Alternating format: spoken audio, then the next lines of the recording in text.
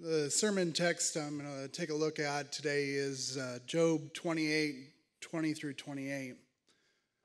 Where then does wisdom come from? Where does the understanding dwell? It is hidden from the eyes of every living thing, concealed even from the birds in the sky. Destruction and death say, only a rumor of it has reached our ears. God understands the way to it, and he alone knows where it dwells. For he views the ends of the earth and sees everything under the heavens. When he established the force of the wind and measured out of the waters, when he made a decree for the rain and the path for the thunderstorm, then he looked at the wisdom and appraised it. He confirmed it and tested it. And he said to the human race, the fear of the Lord, that is wisdom, and to shun evil is understanding. Good morning. My name is Justin Spieker, for those of you that don't know me. My wife Brittany and I just celebrated our 17 years of marriage yesterday, and God has blessed us with two beautiful children, Ellie and Noah. Today I'm going to try to unpack a little bit of Job and also look at the importance of the Bible and being involved in the Word. Job was a faithful servant of the Lord with great wealth, as we have heard Pastor Ben mention a few weeks ago. And one day all of his livestock and family were wiped out, and Job lost everything. So Job's three friends come and try to console him, but they basically saying all the bad things that happened to Job because, well, he was being punished because he sinned. Some kind of friends, right?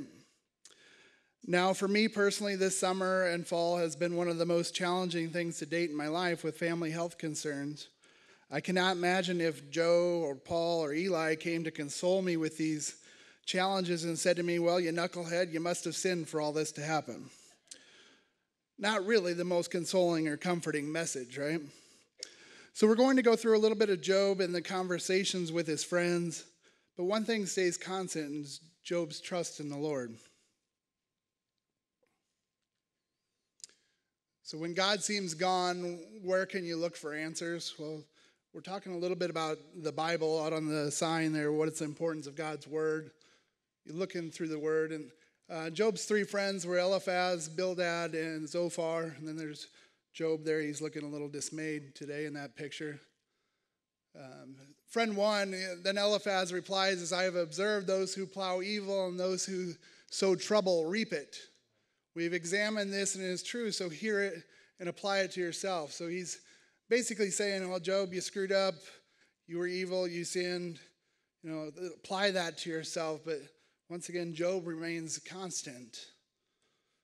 My body is clothed with worms and scabs, and this is Job's reply. My skin is broken and festering, my days are swifter than the weaver's shuttle, and they come to an end without hope. Remember, O God, that my life is but a breath. My eyes will never see happiness again. Job 7, 5 through 7 there. But Job really is trying to hang on to that hope.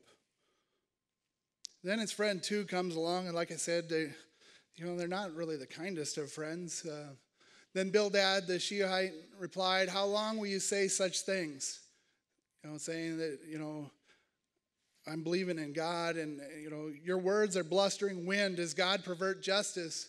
When your children sinned against him, he gave them over to penalty of their sin. He's just trying to say, you screwed up, they screwed up. That's why they were taken away from you or were killed. Job, then, how can a mortal be righteous before God? Though I were innocent, I could not answer for him. I could only plead with my judge for mercy. He's still constantly saying, God, be with me through this and trying to remain faithful, even though he's been through a lot of adversities. Friend number 3 to Job, then Zophar replied, can you fathom the mysteries of God?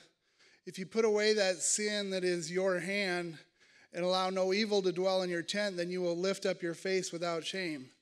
He's constantly just pointing the fingers, all three of them. They were basically, if you read Job, they're basically sitting around this circle, and Job's just sitting and listening, and then he gets an occasional chance to rebuttal.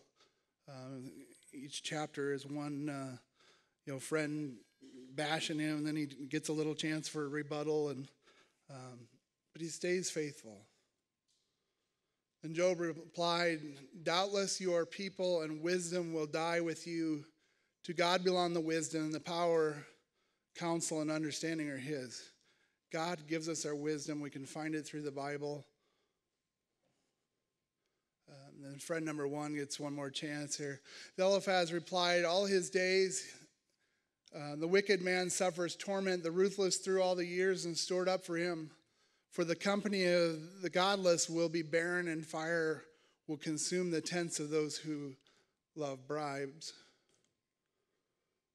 Job, staying solid again, replied, "Will your long-winded speeches never end? Will you stop saying, tormenting and saying, you must have sinned? Also, could I speak like you if you were in my place? Should I come, if you screwed up or if you had lost all these things, should I bash you? I could make fine speeches against you and shake my head at you, but my mouth would encourage you, comfort from my lips, and would bring you relief." I think that's really powerful, trying to say, if you were in my shoes, I wouldn't be saying, "Well, you sinned, you screwed up, you need to repent. Go ahead and say it, you sinned already." He's trying to encourage us, and he's still encouraged through the Lord. In Job 26, wisdom comes from the Spirit of God, and Job replies, "What great insight do you have displayed? Who has helped you utter these words? And whose spirit spoke from your mouth?" Elihu continued, "Be assured that my words are not false. One perfect in knowledge is with you." Wisdom tells the truth about God. Then here's the Lord talking and answered, "Who is this that darkens my counsel with words without knowledge?" And he's talking to those three friends in Job 38, 1-2. "And I am angry with you, you two friends, because you have not spoken of me what is right, as my servant Job has." And God is saying, Job was with me and through this process, and you guys were just sitting there, talking ill and talking untruthful things. And then where does the wisdom come from? As we read in Job 28, where does your understanding dwell? It is hidden from the eyes of every living thing, is concealed even from the birds in the sky. And God understands the way to it, and he alone knows where it dwells. And we find that wisdom in the Bible that we'll further on discuss a little bit. "And he said to the human race, the fear of the Lord, that is wisdom, and to shun evil is understanding." We have to continually shun the evil one and continue to fear the Lord and continue to be in his word. And God is greater than any mortal. Why do you complain to him that he responds to one's word? For God does not speak now one way, now another, through no one perceives it. Then sanctify them by the truth of your words in John 17:17. I think that's a pretty good one to tie into here. So what's so important about the Bible? It's a neat acronym that I was mentioned to me in one of my men's Bible studies that I attend. Basic instructions for before leaving Earth, and how true. Anywhere you maybe looking down or having a stressful day, you can find the answers in the Bible. Having a great day, you can find the answers in the Bible. And the truth sets us free. John 8:32, "Then you will know the truth, and the truth will set you free." I'm going to read a little bit of a clip out of a devotional that it's actually by Phil Robertson. His Daily Phil, if you ever get a chance to pick it up, it's a great daily devotional. It says, "Everything is up in the air, the liar says. So follow your own desires and make your own truth. And it kind of feels like the world is that way right now. And the liar, that's the devil. You know, he's always around. He's always trying to convince us to do things that we shouldn't. Can there be any doubt that America has fallen under the delusion of the evil one? And yes, this is bad news. But here's the good news, the gospel news. Jesus came to show us the truth that would set us free from the evil one's delusions. John 8:32. Again, look at the writings of Paul, and Paul goes on and talks, and he's always encouraging the fellow churches to follow Christ and be involved and follow the word. The Bible is God's written word, and it contains his internal, timeless truth. Some might say is God-breathed. In Romans 10:17, consequently, faith comes from hearing the message, and the message is heard through the word about Christ. When Pastor Ben asked me to give the message, he wanted me to share some of my Bible habits. Well, it's no secret that I'm not a pastor or even what some would call a scholar on the Bible. I have to admit, my early years, I had not studied the Bible much. January 2017, Brittany and I attended Via Cristo, a Christian leadership retreat that would change our lives. During this event, I was invited to attend a men's Bible study on Monday nights. I did not know at the time that this study would hold a permanent spot on my calendar. I was first scared to attend because I did not know the Bible as well or very well and didn't want to be looked down upon. But that was never the case. Christ will meet you where you are. The following January, Brittany and I were invited to attend a small group study at Joe and Rachel Symington's. If you are not part of a small group study, I highly encourage you to join one or form one. It is amazing how the people involved quickly become family. There are many Bible studies that you can get involved with in the area, from a men's group that meets here at Faith on Saturday mornings, a men's group on Monday mornings up at camp at 6:30 in the morning. They always have great coffee. I believe that there are various women's groups that meet as well, and don't be hesitant to form a study with close friends or family. A little reading from Acts 8:30 through 31, and it's with the Ethiopian eunuch, and Philip ran up to the chariot and heard the man reading Isaiah the prophet. And Philip says, "Do you understand what you're reading?" And the eunuch says, "How can I?" He said, "Unless someone explains it to me."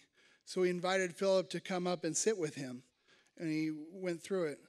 It's like a study. Get together, and we can all grow from one another.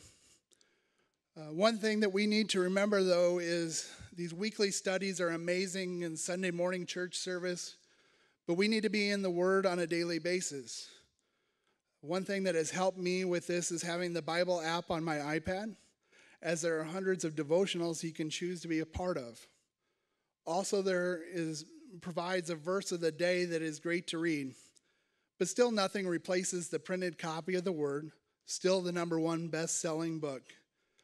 Often I am reading something in my app, and I will go to my paper copy, which is a study Bible, to get additional insight in the passage if I need clarification.